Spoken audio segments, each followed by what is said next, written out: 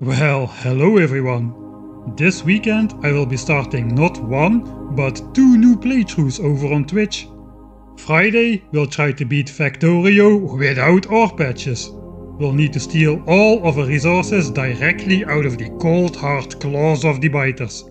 This is gonna be a hard and unique kind of challenge, both military wise, and I have it from hearsay that the biter economy is collapsing hard and runaway inflation will make it impossible to progress if we're not careful. And on Sunday we will start with the long awaited 10,000 science per minute challenge. Yes, finally! I couldn't do it on my old laptop, but thanks to my incredible supporters on Patreon, I have been able to upgrade my rig, especially for this 10,000 science per minute playthrough, which has been in the top results of my what's the next playthrough polls since I started making polls over on Patreon. So join me this Friday and Sunday for a chat and a laugh on Twitch TV/MikeHandy, and you can check out my stream schedule in your local time zone on Twitch TV/MikeHandy/schedule. I'll see you there. Alright, what was happening again in Warptorio? And once we start on the very last technology, the one that will forever disable the auto warp timer, I think that despite my stupidity, I will make it. Nice. But wait, is it actually that nice? Okay, so we may be disabling the auto warp timer. But what good is that gonna do for me? That just means we'll be stuck on this planet until the end of the game. Post purple signs, post yellow signs, post rocket launch, heck, post multiple rocket launches and thousands of space signs even, before we have a shot of warping home. And all the while, pollution output and biter evolution won't ever reset anymore. It's already higher than it's ever been. And within minutes, we'll be knocking on the door of the bulletproof behemoth biter.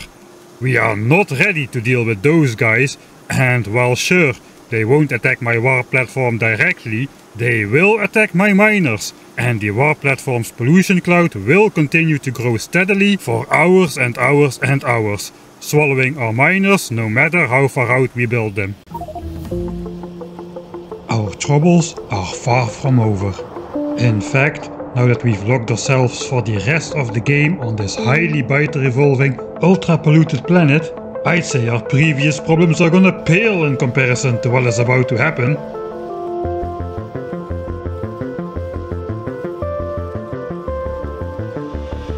Next time.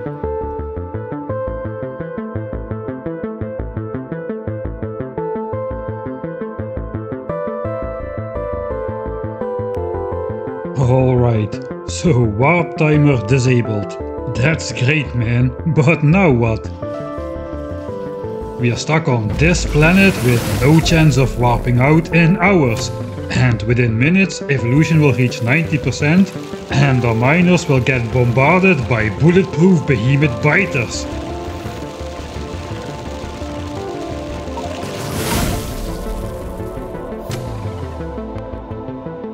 All the while our power plant is eating through our coal supply like no tomorrow. But hey, at least that problem will solve itself, as the power plant is about to completely run out of water.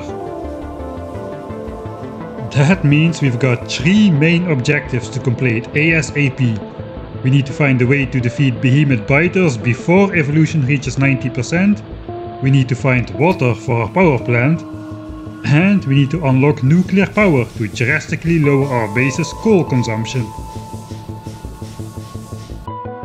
My strategy guide shows I should go for 3 more levels of bullet damage immediately with absolutely no delay, because that will push the gun turret's damage output above the minimum damage required to tickle behemoth biters. With 21 damage, it'll still take several hundreds of bullets to take down a single behemoth. But our current 11 damage is not enough to overcome their 12 armor.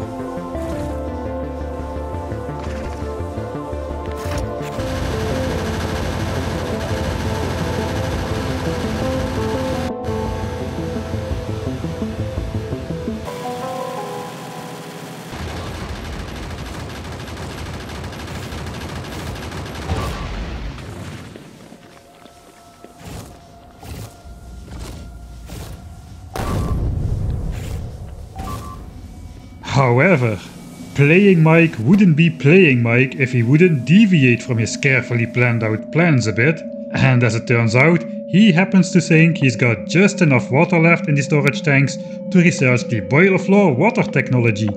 It costs a whopping 1000 red and green plus 500 blue signs, and all we get in return for that is a tiny amount of water being warped over to the boiler floor. What?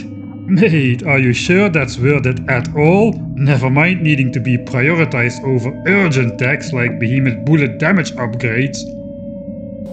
Well, so be it.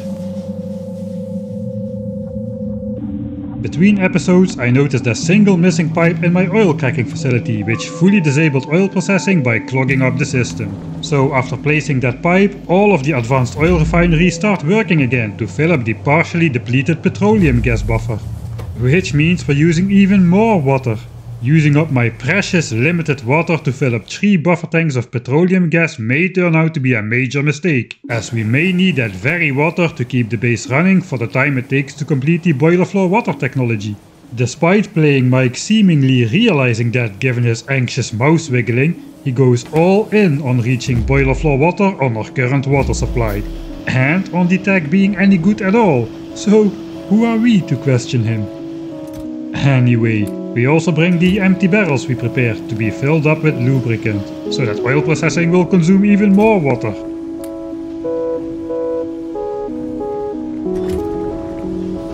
Well, we're all out of steel again, meaning that engine production for blue signs will grind to a halt. We have a couple hundred stocked in these steel furnaces, which will stopgap the situation. But given that we have tons of iron stocked up, let's give steel production a serious temporary boost.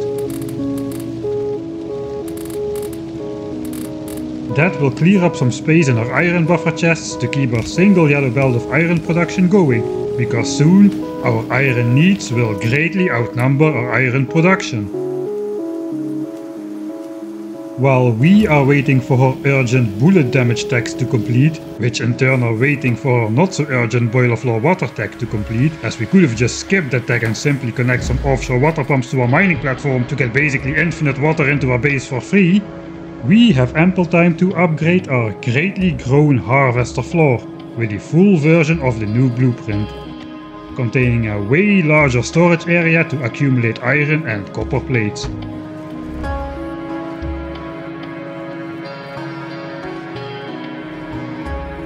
But first we will find out what the heck that boiler floor water tech actually does, as we descend into the basement to watch it complete. Wait, what? It places actual water patches into the boiler floor? Mate, that's not a tiny amount of water at all. If we can place actual offshore pumps directly in the boiler room, that means we no longer need a giant buffer tank of water. In fact, given that we can place 8 offshore pumps in total, we can get up to 9600 water a second in here, which is way more than the water consumption of an average endgame base capable of launching rockets.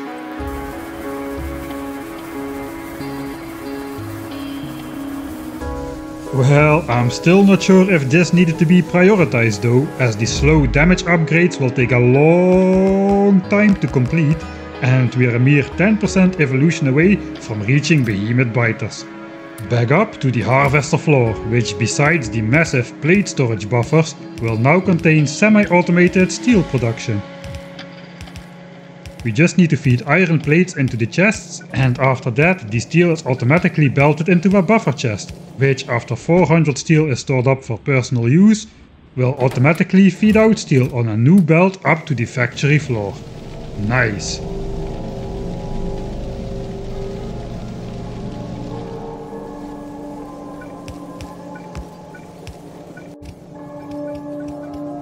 We are not rich enough to afford limitless steel chests just yet, so instead we recycle the stacks of iron chests we already had for the iron plates buffer.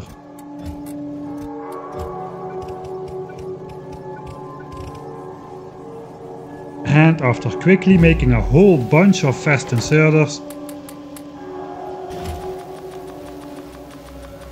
the iron buffer chest area is complete.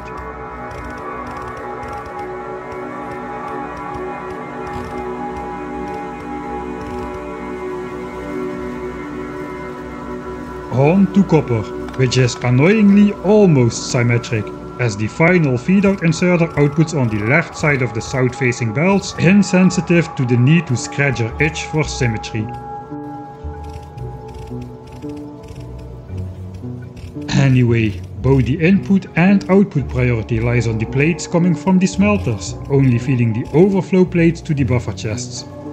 And only accepting plates from the buffer chests when the furnaces cannot keep up or are temporarily out of use due to moving the mining platforms later. We catch the exact moment the steel buffer chest exceeds 400 plates. So from this moment on, we are supplying the engine and red ammo assemblers on the factory floor with steel automatically. And blue science production should be able to meet our demands.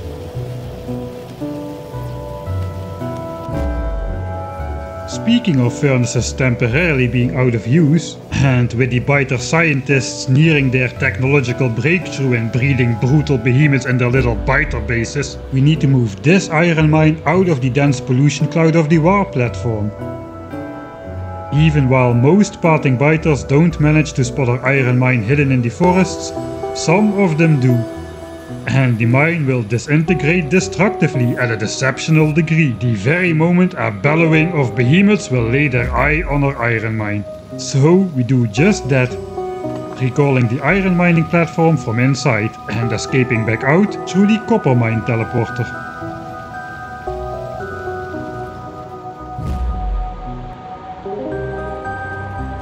Just as we prepare to zoom off, 3 big biters collect for an attack. Well, those beefy boys have just 1/8 of the health of a behemoth biter and are way worse armored on top of that.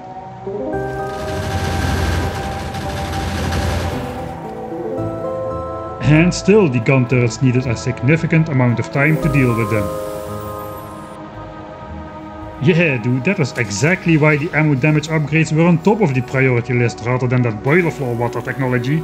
With behemoths now just 7% away, let's hope we still get there in time.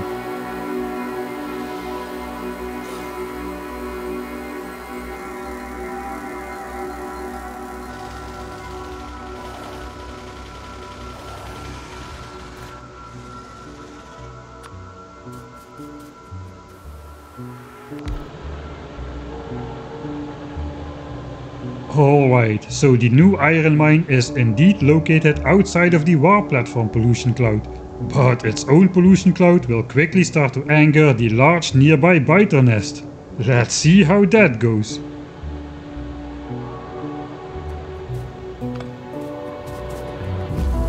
Back inside, we see the bases lacking red signs out of all things.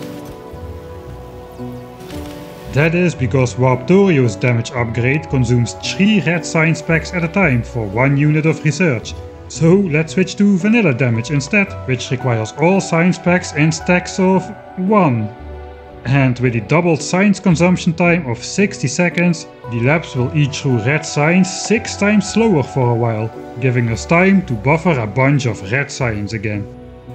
Well, it must be snowing in heck, because finally Playing Mike is gonna make a strategy deviation that Editing Mike approves on. We are preparing to buffer up extra iron ore, but there's a few problems to solve before we can achieve that.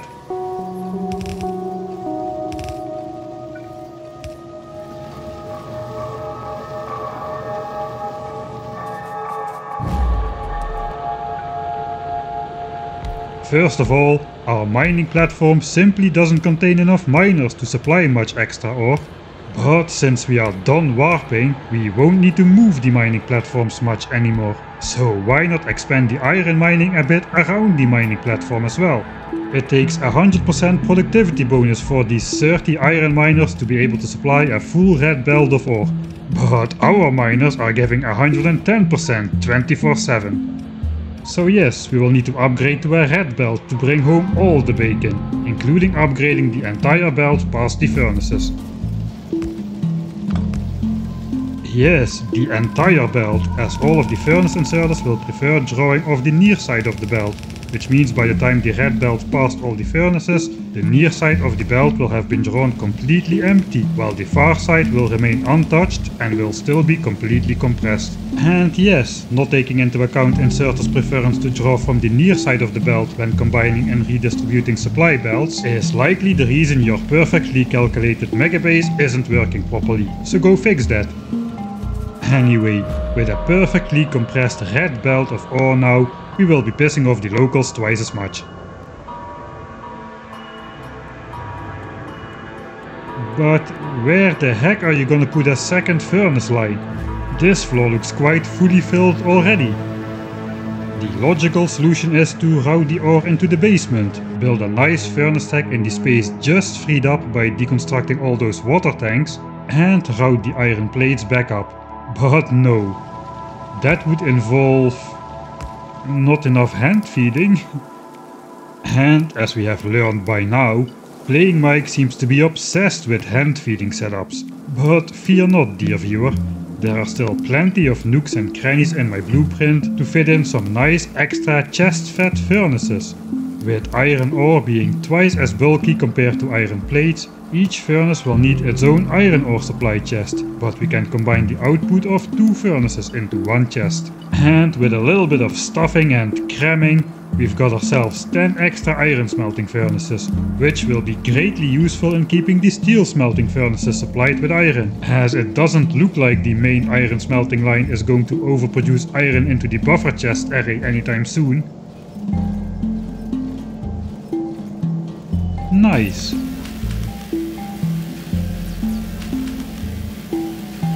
Well, we've got our power plant water sorted, but that only means we're going to run out of coal soon, so we're going to need to make a coal mine. The problem is we've got only 2 mining platforms and they're both in use, so that's not an option. We're gonna have to do it the old-fashioned way, the way of the early game, and mine coal outside straight into chests. We've spotted a coal patch not too far away from the copper miner, and there's uranium nearby too. So let's hop over and out of the copper warper and head out into the unknown to explore the lands.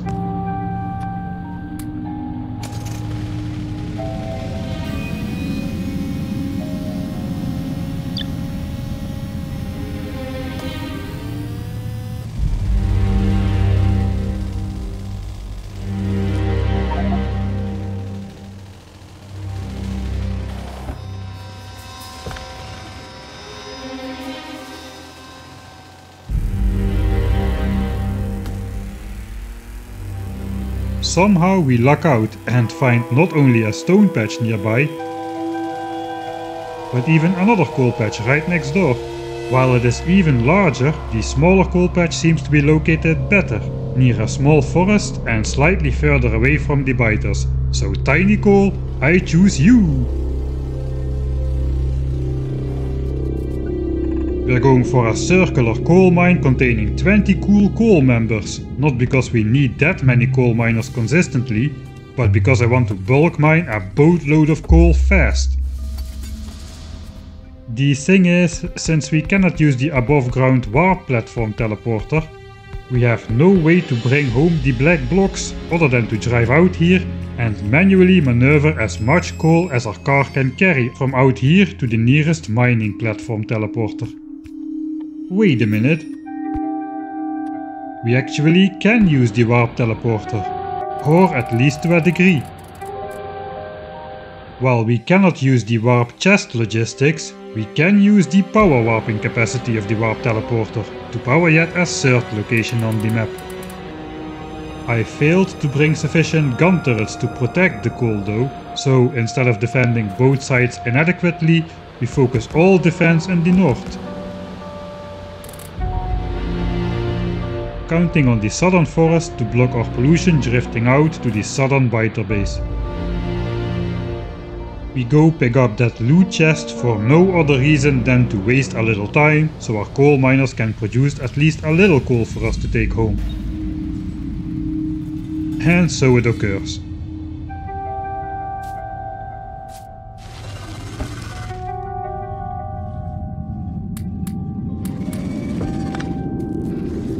By the time we are back, we've already collected over a full steel chest of coal. Not bad. Well, not bad. That actually wasn't even enough to refuel all our furnaces, let alone supply the factory floor. So we steal most of the remaining coal from the power plant to finish the job. We will need to make several more time-consuming coal trips soon. With all furnaces fueled, we can afford to distribute the first extra iron ore to the new furnaces. With careful consideration fueled by years of experience and totally not a lucky guess, we randomly decide we have enough iron ore to supply 1000 ore to each chest.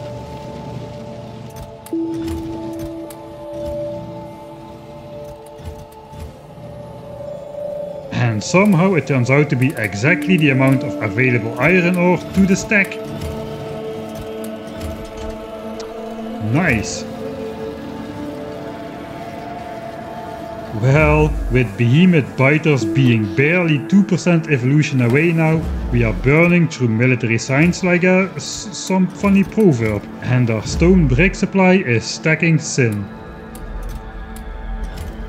So we will need yet a fourth mine out there to fend off our foes. But before we set foot outside for finding and founding our stone mine, we steal steel supplies from the base.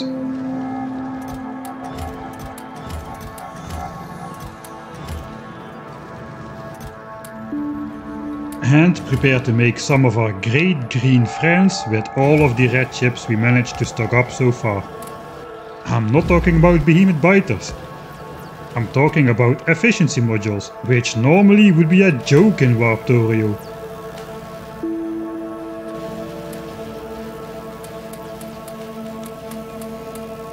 But as we are mining outside of the immense warp platform pollution cloud, for now, those will actually level up our miners' stealth skill, which will lead to fewer scary attacks on our miners.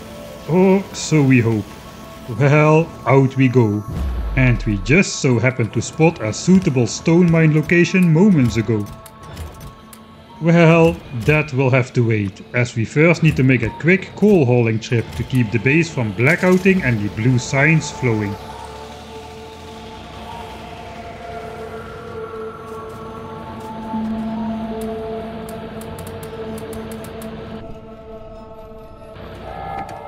Somehow we again come at exactly the moment enough coal has been mined for a full car and inventory. Nice. The coal pollution is indeed reaching the northern nests now, but the southerners are still woefully unaware of their village forests being polluted. We'd better hurry up with those efficiency modules, especially given that behemoth biters are now less than 1% away, oh my god.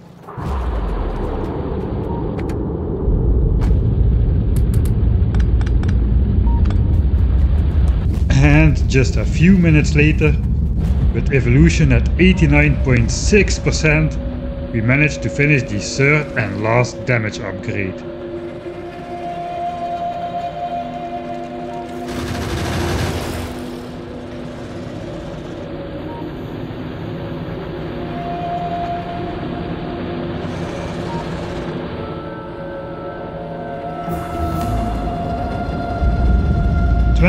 Raw damage gun turrets is where we're gonna be for a while, and while that is sufficient to tickle the 3000 health behemoth biters with 8 damage per bullet, that sounds nowhere near adequate to deal with attack groups of, well, any number of biters which you could call a group basically. We are literally seconds away from entering the behemoth biter era. But are we really ready for those fearsome foes? Or are we just sticking our head in the sand and telling ourselves against better judgment that everything is gonna be alright? Find out next time.